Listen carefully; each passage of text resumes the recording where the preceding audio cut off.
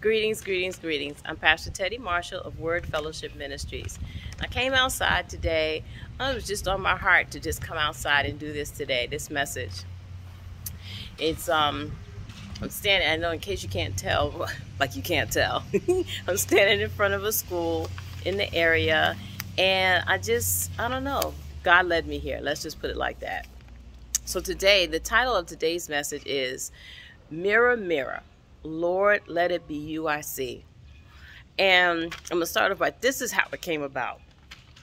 So I was preparing, getting dressed, getting ready and everything to do this taping, this recording, and putting on the mascara and the eyeliner and everything. But when I got to the mascara, I kept putting it on, and it just seemed like there was one place where the mascara, it wasn't touching, it wasn't getting to the lashes. And I'm like, why is this happening? So I just keep going over and over it.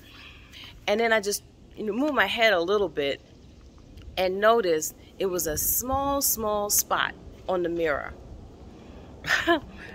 When I moved to a clean place on the mirror, now don't tease me now. It's not that the mirror's dirty. It was just that one spot. What can I say? When I washed my hands, I turned the water on full force. Anywho, when I moved to a clean place in the mirror, I noticed the mascara was fine, the eyeliner was fine.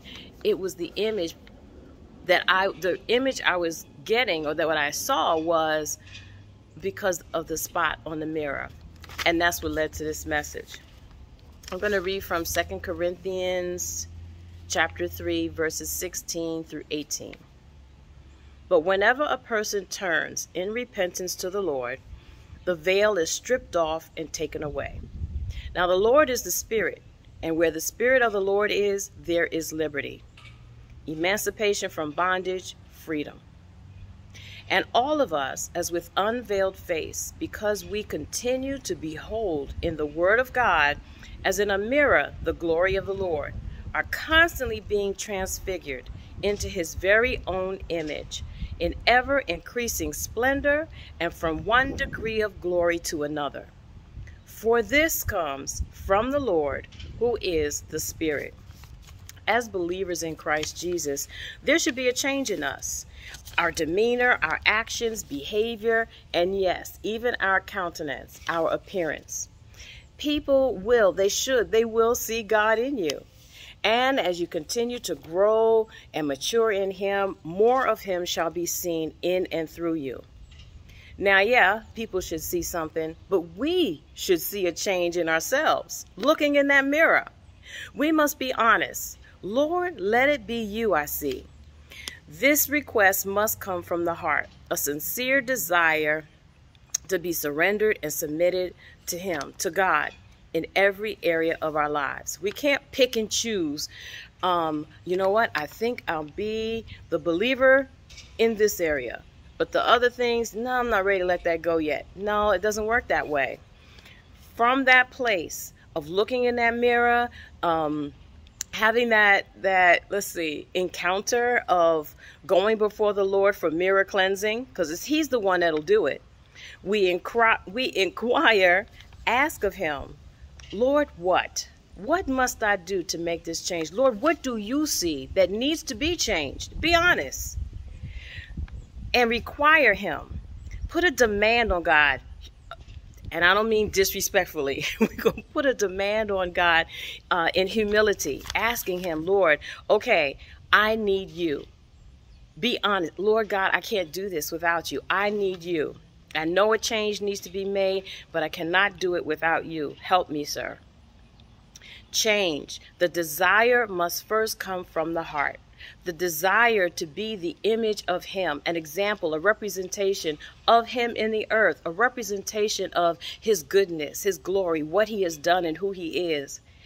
It is made through the change, through intimacy with Him. You know me. I'm all about the intimacy with God, right? All right, let me keep it flowing. The intimacy with God is how the changes are made, but it's also from that place that He will let us know, daughter, son, let's talk about this area right here. daughter, son, let's make a few changes here. I'm with you. I'm not requiring you to do it or demanding that you do it on your own. Figure it out, make it better, get it done. God, who is a good God and loving Father, he will tell us, daughter, son, this right here needs to be corrected. I need you to take care of this, but not by yourself. Let me help you. Let me come alongside and help you make that change. In that way, the change is always permanent. We may have a moment, but we repent and we get back on track. The Holy Spirit will love us back on point. Let's look at James chapter 1, verses 23 to 25. For if anyone is a hearer of the word and not a doer, he is like a man observing his natural face in a mirror. For he observes himself, goes away, and immediately forgets what kind of man he was. But he who looks into the perfect law of liberty and continues in it, and is not a forgetful hearer, but a doer of the work, this one will be blessed in what he does. You see the requirement, the requirement that God has for us to have that change of heart, to have that change of behavior, to address those things that are ungodly, unholy, the things that would hold us up, is because God has a plan, a good plan, for us to acquire and achieve, for us to do things, for us to be blessed. But in order for it to be in the fullness that he has set for us, we have to make a change. And we do it through that intimacy with him, trusting him that he's going to help us do it. And here's the thing. When we look in the mirror, we don't have to be afraid. There should be no apprehension. There should be no fear. We're going to our Father, who looks at us with love in his eyes, love on his heart for us. So there's no condemnation when he corrects. He doesn't correct in a way that will destroy or crush us. That's not God. That's not his heart. That's how the enemy operates, with condemnation, making you feel ashamed and guilty. God doesn't do it that way. So don't be afraid to go before the mirror and ask God, Lord, let it be you that I see. Repent as necessary. As you stand there, when you go before the Lord, come on now, you're gonna go in confidence that the Lord is there with you to love you to wholeness, to love you to correctness, to love you into the place where your heart is changed, where you want to live in holiness. Yep, holiness is not a cuss word. Holiness is living for God as the way he wants. So it positions you properly so that you would be in that place with him that he has set for you, carved out just for you to fit in. It's all yours, for you to accomplish and to be and to get those things, and to be that representative that he so desires for us to be, because he knows how much it's needed. People need to hear of his love. People need to hear about the man who changed the appearance and the person who stands in that mirror. So repent is necessary. Lord, please forgive me for not cleaning my mirror. Make the changes as God reveals them, and follow through on his direction and instruction into your holiness in him. By this you shall become as he determined from before the foundations of the world. You shall achieve. You shall accomplish. You shall acquire all he established for you. You shall fulfill your God-given purpose, wherever that may be, however it may be. He will empower you to get those things done. But first, we have to go before him in all humility and say, Lord, here I am. Search me, change me, empower me, love on me.